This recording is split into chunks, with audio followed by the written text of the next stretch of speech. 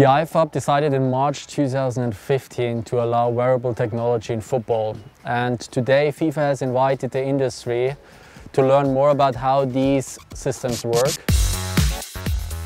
And the advantage that we see is that you can, of course, measure more data about the player, more medical data.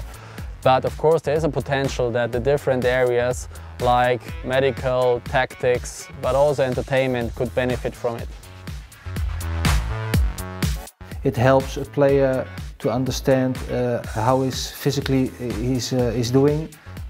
Also for the doctors it can be helpful when they understand if he's getting tired, is he sweating too much, he's under stress or whatever.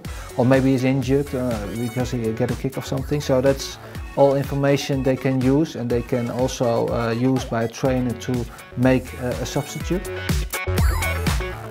It's helping in terms of reduce injuries for players. It's helping get better insight for coaches as to who they deploy within matches.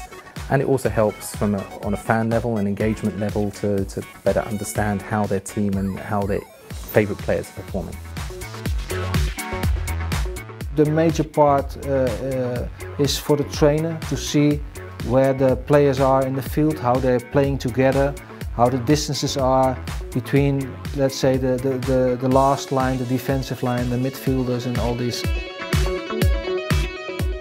It will change the game in a way that it will enhance the coach gut feeling with real facts and make him be able to take the best decision, and also to improve players' performance on the physical and tactical side. We're using this technology in other sports and competitions. Among others, we're using it in rugby. Rugby, of course, being a very physical sport, and it has been used in rugby for more than 10 years, so they use it in matches as well as in training.